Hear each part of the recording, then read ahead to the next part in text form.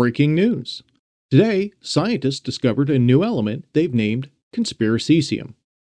The atomic structure is comprised of 333 proofs, 333 na'ahs, and a cloud of 333 logical fallacies. This makes conspiracesium the densest element in the known universe.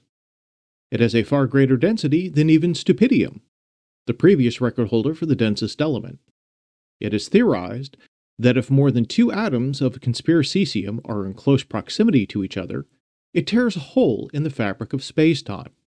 This reality-warping anomaly then destroys the cognitive skills and IQs of all sentient life within the radius of a conspiracy channel's subscriber count. In a press release, the scientists that discovered this new element said they wanted to thank Dearth for its discovery. They further stated that if it was not for Dearth digging up and recycling the decade-old and long-debunked "what stars look like" claim, they never would have detected this new element. It was additionally stated in the press release that those with cognitive skills or an IQ should avoid Dearth's channel at all costs. This is due to there being multiple atoms of conspiracesium displayed on that channel at once on a regular basis, a channel that is directly responsible for the destruction of cognitive skills and IQs of over 80,000 humans.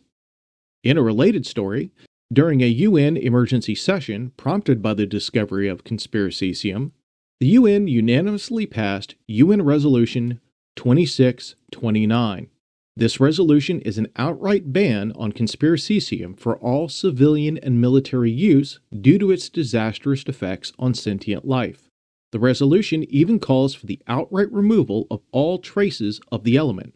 When contacted, the UN Security Council responded to us directly and had this to say: "Gods help us all if this newly discovered element isn't destroyed." As a result of the amount of conspiracesium discovered on Earth, the Martian Imperium has placed a quarantine zone around Earth in accordance with the Galactic Confederation Code and Martian-Terran Treaty. Our thoughts are with you, and hope you resolve this issue, as popcorn is our #1 import. An import that we rely on when watching Earth's advances in space travel. This is Imperium Headline News, signing off.